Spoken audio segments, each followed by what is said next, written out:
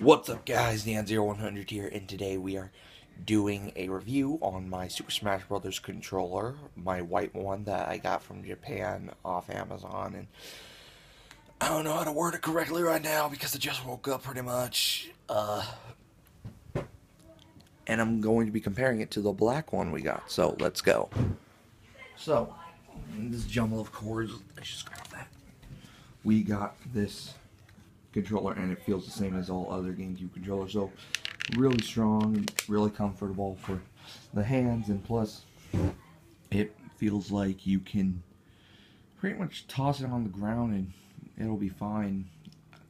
It reminds me back when I was younger, when I would always throw these controllers out of rage and they'd still work because these things are almost indestructible. And first time doing a little review like this, I don't really have much to say unless it's a full-blown game, but just here's a better look at the design. I actually use this to kill Garuga.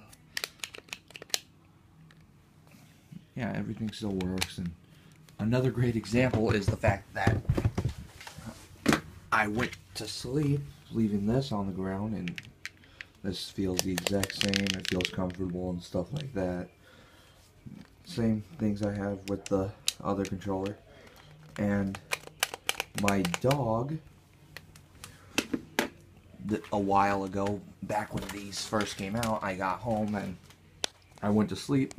My dog actually took a nice old whiz on this specific part of the cord, and it still works perfectly.